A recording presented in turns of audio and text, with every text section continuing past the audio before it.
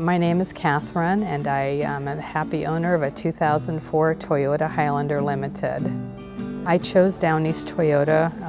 I guess the biggest reason was because of the proximity to my home. But when I came in here to buy a car, Don Scott was the salesman I was assigned to. He was very helpful.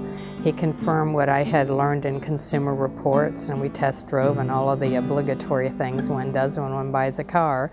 But I've had it serviced here, and I have been to auto body shop for other Toyotas and whatnot, and I've always had very good service.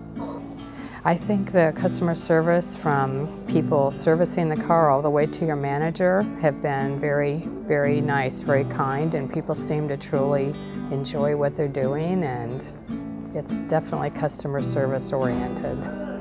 People ask me how I like my especially Toyota Highlander Limited, and I have nothing but wonderful things to say. I've owned Volkswagens, Hondas, Subarus, Toyotas and Volvos, and they've all been great cars. However, my Toyota Highlander Limited has been the best.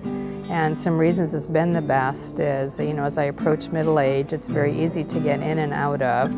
And it's been a very versatile car. My children were transported to soccer games all over the state, and the third row seating came in very handy. And as they got older, we found other purposes. We've transported baby goats in the very back, and dogs and cats and hens, bales of hay, lumber. It's a mini moving van. It's been a wonderful car. I have had very few issues with it, and thought when it reached 200,000 miles that probably I should be looking for another car. However, before I knew it, I was at 250,000, and I thought, this is great. And now I'm just shy of 300,000, so I'm thinking maybe I'll try to get to 400,000 or 500,000. We'll see.